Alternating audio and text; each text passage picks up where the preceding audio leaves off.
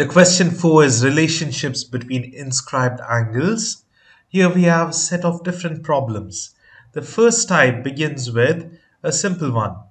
Finding measure of arc AC. Here we can see the angle B is inscribed. How do we find this measure of arc AC? There's a simple formula. Whenever we have an inscribed angle, this arc is twice than this of inscribed angle, or this inscribed angle is half of this arc. So I will write over here the measure of angle B is equal to half of the measure of arc AC. So this is the arc. That's it. And now we need to find the arc AC. So take this 2 to the other side. It will be 2 times the measure of arc angle B. That is 36. So that is the measure of arc AC.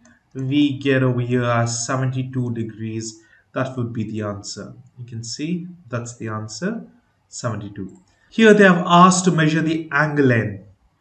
We have this arc. So the inscribed angle will be half of this arc. So it's 62 divided by 231 would be the answer. Very straightforward problems. Please solve them by yourselves. Here, one important thing. If it was a central angle, now imagine this was the angle, then this and this are equal. We have done it in the previous problems, but now it's inscribed angle. It's inscribed on any part of the circle. So that's why we take it as half. And then we can easily solve it up. Over here also it's the same thing, QSR. It'll be 2 times of 113 degrees. And this is 23, so this will be 2 times 23, 46 would be the answer. Try these by yourselves and then check for the answers. Everything is solved up over here. And now this one, how exactly would you do it? Here they have told this arc is 120, this is 140. So what is this one? You can add these up and minus it from 360 degrees. Total is 360 degrees in a circle. Minus 120 minus 140. It'll be 260. So 100 is remaining. So this one over here is 100. But that arc is 100. So what is the measure of angle R? Half of 100 is 50 degrees. So that is how we can solve it up. And now we need to find the measure of angle N. This is a little different type of question. Here this is needed to be solved.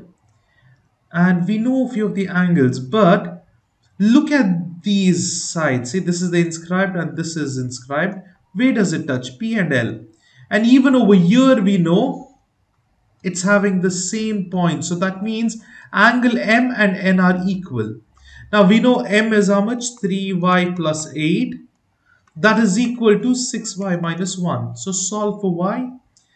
So it will be, take 3y to the other side and this minus 1 to the other side. It will be 8 plus 1 equals 6y minus 3y.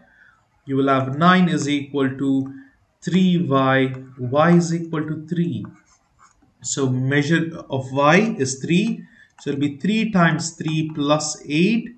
It's 9 plus 8 over here. It will be 17. So measure of angle N is 17 degrees. That's the answer. Same way, please do solve for the other angles, just how we have done. Over here, L and P are congruent and you can equate them and solve it up. Here we have a different figure, but the concept remains the same. Look which is inscribed. This angle is inscribed and which is it equal to? Angle D, because D is also having the same ends. So then just equate it up and solve it up.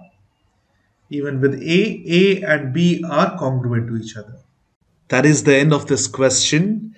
I hope it is clear. If you have any doubts, please consider rewatching the video or posting your doubts in the comments. I hope you all will head on to the next video.